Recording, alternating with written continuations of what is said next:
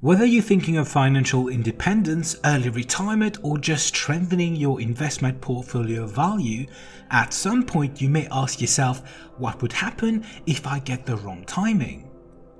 You've probably heard by now how timing the market beats timing the market, and I myself have coined this saying before. But when it comes to retirement, you have to be extra careful because timing may have a substantial impact on your retirement success. To illustrate this point, let me show you a simplified retirement scenario. We'll shorten the retirement duration to 13 years because I had limited data, but in reality, you'd be looking at least twice that length of retirement.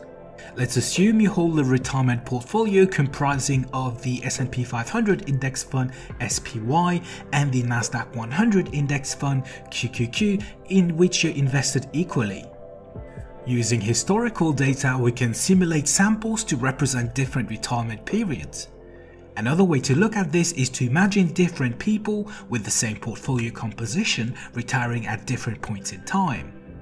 We're looking at an initial portfolio value of 1 million and a fixed withdrawal rate of 6% plus inflation. I know this is on the high side, but bear with me for now. From the historical data I was able to find on this index fund, I was able to generate 12 samples, which look like this.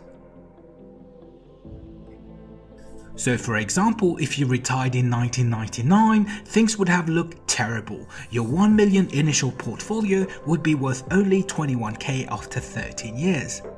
If you retired the next year in 2000, your portfolio value would have failed and you would have run out of money after some 11 years.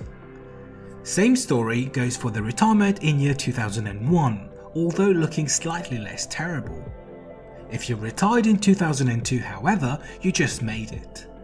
On the other hand, if you were lucky enough to retire in 2009, a phenomenal 13 years awaited you and you'd end up with a portfolio value in excess of 7 million. Now, I have to stress, this is not simulated data, this is actual stock data, using a technique similar to that used in the Trinity study, which is the study behind the famous 4% rule. In our example, the worst case scenario where you had 1 million retirement portfolio and withdrew 60k plus inflation every year, you would have run out of money before the retirement period ends. The longer the retirement period, the greater the risk of running out of money.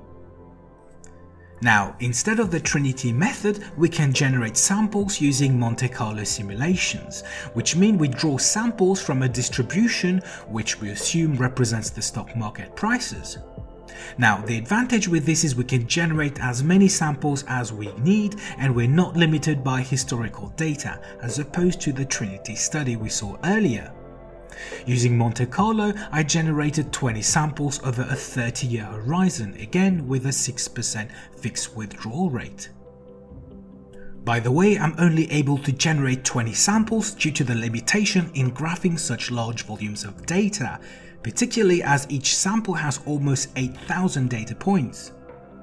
And while 20 samples is far too few to draw any solid conclusions, it's sufficient for the general points I'm trying to make in this video.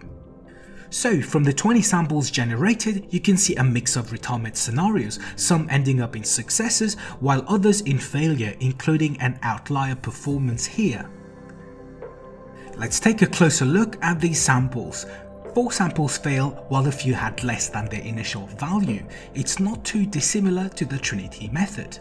But again, the key message here is when you retire can have a major implication for your retirement success. I think it's important to stress this as it's often confused with the famous saying time in the market beats timing the market. People can easily misunderstand this as meaning it doesn't matter when you retire and withdraw your money as you're in for the long run. Well, the reality could not be more different as you saw earlier if say you retired in 2000. Now, there are a few things you can do to boost your chances of success, but the most obvious one is having a flexible withdrawal strategy. In our example, we simply applied the fixed X% rule, and you may have seen from my other videos a dynamic approach is preferred, even though this will make your withdrawals fluctuate wildly, as in here. By the way, earlier I used a 6% withdrawal rate to increase the failure rate because I wanted to highlight the timing impact, but obviously the withdrawal rate matters significantly. And if you want to be extra secure, you may start thinking about an emergency retirement fund. Now, this deserves a video of its own, which is precisely what I'm going to address next. So make sure you subscribe and enable the notification if you don't want to miss it. That's it for me. Thank you for watching and see you next time.